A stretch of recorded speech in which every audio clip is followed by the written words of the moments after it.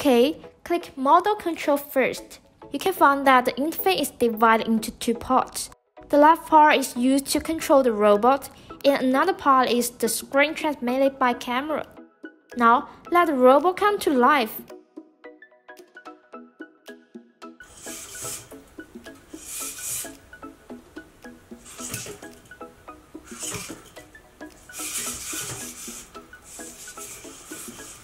We also provide some actions.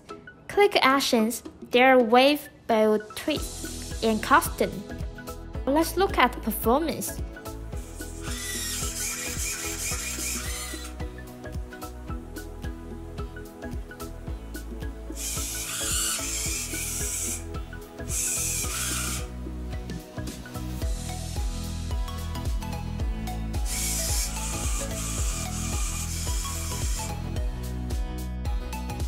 TonyPi Pro also supports falling and standing up functions, and I'm gonna show you now.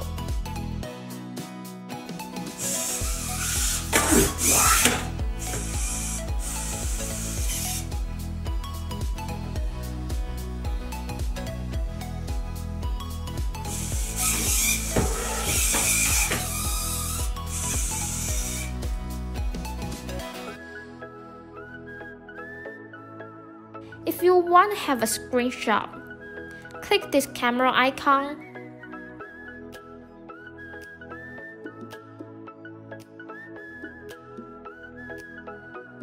Then back to the whole interface and click Photo.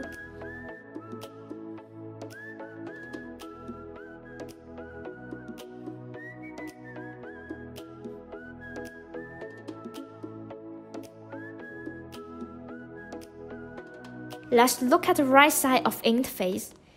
Except displaying the image transmitted by camera, you can also slide interface to control the rotation of pen tilt. Limited angle is set to the servo on pen tilt for protracting. When you slide to a limitation position, your screen will vibrate as a hint, like this.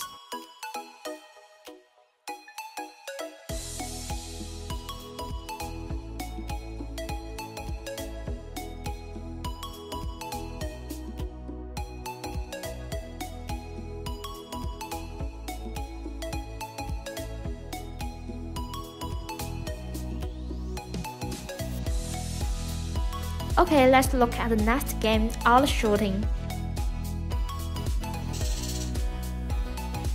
After entering the game, you can find that there are 3 colors labels in the left side, which are 3 built-in recognized colors.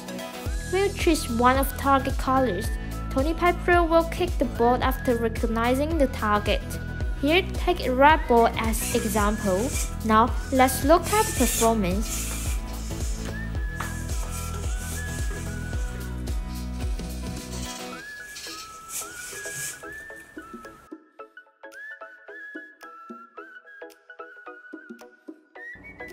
Next game is color recognition.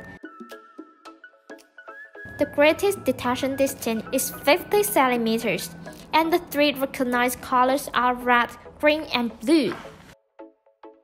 The program defines that when red is recognized, TonyPi Pro will not. When green and blue are recognized, it will shake head. Please play this game on a solid color background to avoid a failing you experience. Now let's look at the performance.